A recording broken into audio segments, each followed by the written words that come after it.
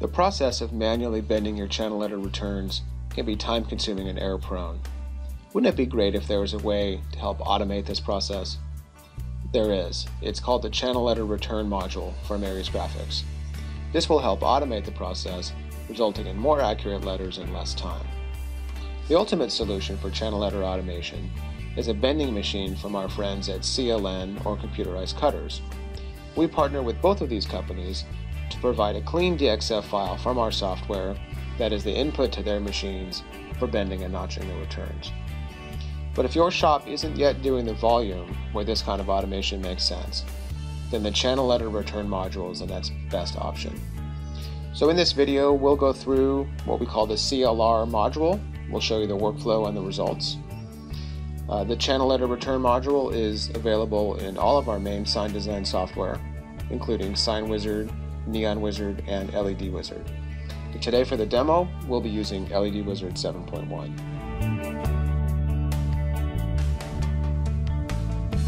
We'll start here with a simple example, just with the text CLR. This is in the font Helvetica Bold at a height of 24 inches. So this will be my input data to the tool.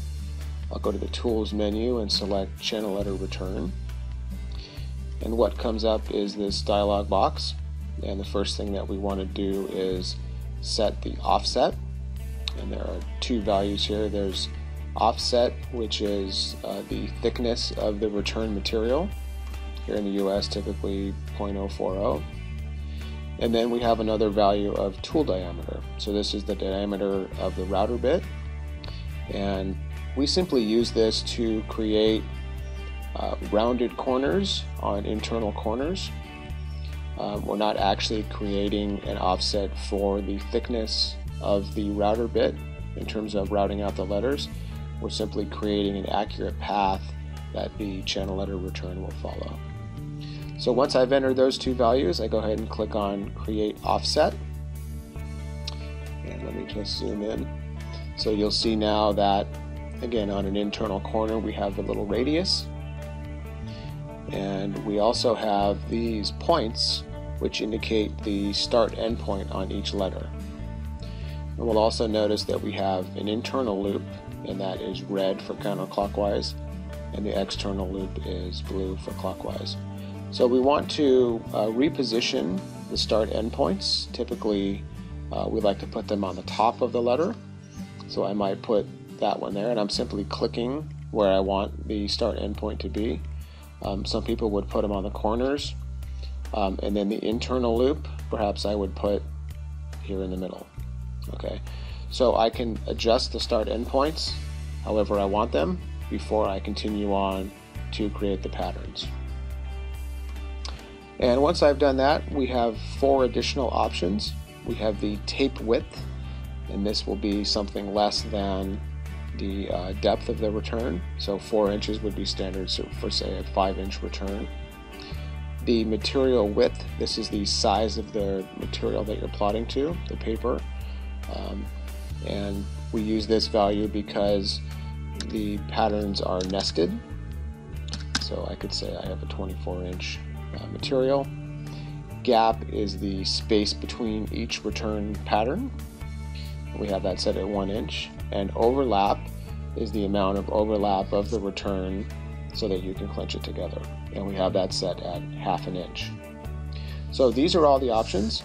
And once I have the options the way that I like them, I click on OK. And let me just zoom out. And this is the actual pattern that is created. We have 4 individual loops. And we'll start with the simple. We'll just look at the L. And we see the start point on the top of the L and an arrow going in the clockwise direction. So this is the beginning of our pattern, which would be right here at the edge. The first bend here on this corner is a 90-degree bend, indicated by a straight line. We continue down to the next bend, which is also a 90-degree bend, but it's a reverse bend, indicated by this dotted line. And we continue around the letter all the way back to the start endpoint, and we have an extra 1/2 inch overlap that we indicated, which will be where we clench it. So when I select this pattern, I see that the length of it is 85.4 inches. Now that corresponds to the perimeter of the original letter, which I see here under path length is 84.9.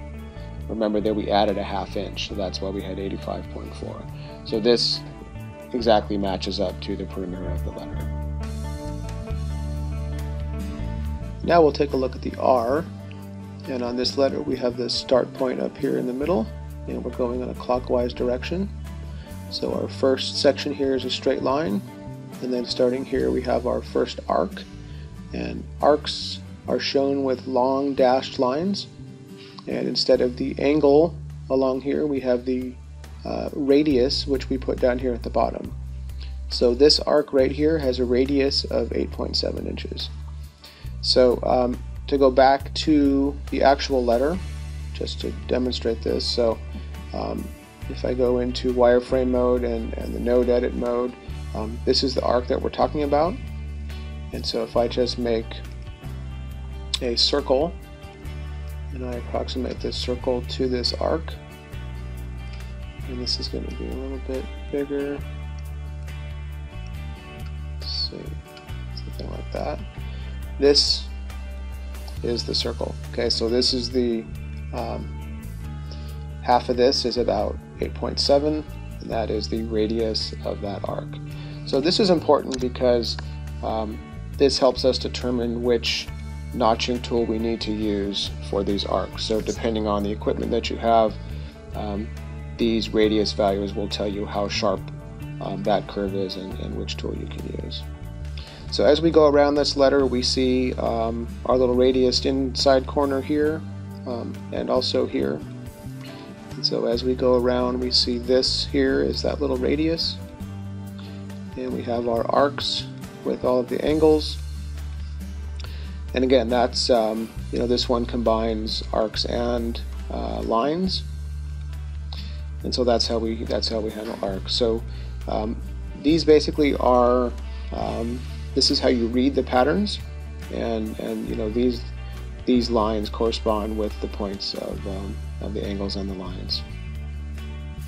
Okay, and then on the internal, again, we're going in a clockwise or a counterclockwise direction now, rounded internal corners, and so every loop has its own pattern, and so that's how the internal loop looks.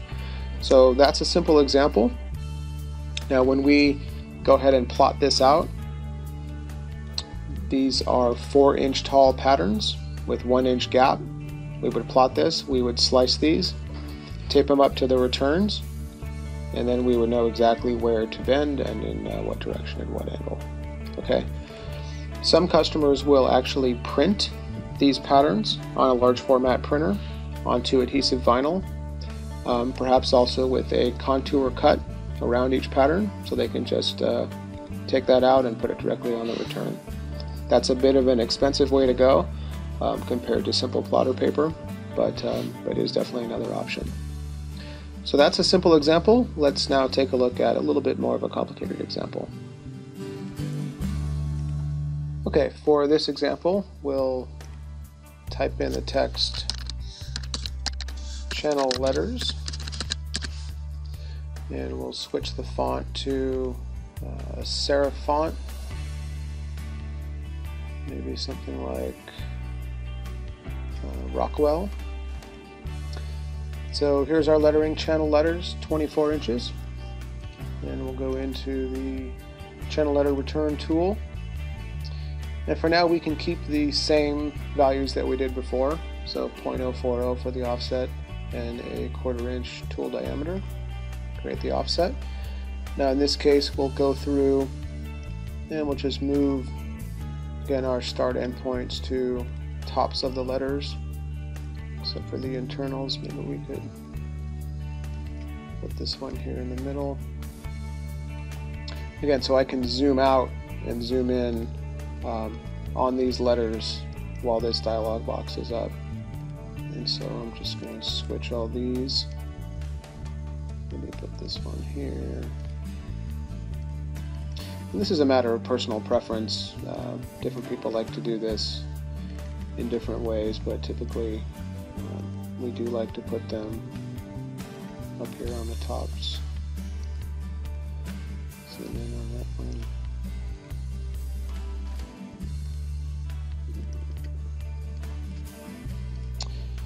And just like that. Okay, so that's good. So there's all the start endpoints the way that we like them, and we'll stay with a 4-inch width.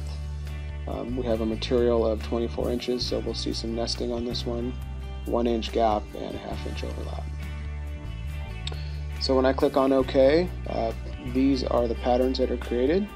You'll notice that we get 4 patterns tall before we nest and then switch to going down the long ways of the paper. I'm going to extend this out because this goes way off the end here. So down here in the end we have some of the internal loops. And so again, this is the way that the patterns look. And of course it's important, if you're plotting this on paper, to make sure that you have enough paper and that it's properly registered, because some of these patterns can be very large. But you can see that the process is actually very fast, and it doesn't take a long time to create these patterns. If you're using LED Wizard, then at this point you would export this pattern as a vector file at DXF, AI, EPS. If you're using Neon Wizard or Sign Wizard, you would just take this directly into the plot manager and plot out the patterns. So that's a summary of the channel letter return feature. It is available in all of our software. It is included in LED Wizard 7 and 7.1. It is included in Sign Wizard Pro version 7, and it is also included in Neon Wizard Pro and Neon Wizard Plus version 6.5. In other levels, versions of our software, it's available for US $300 as an add-on onto that software. Thank you very much for watching this video. Please contact us for more information.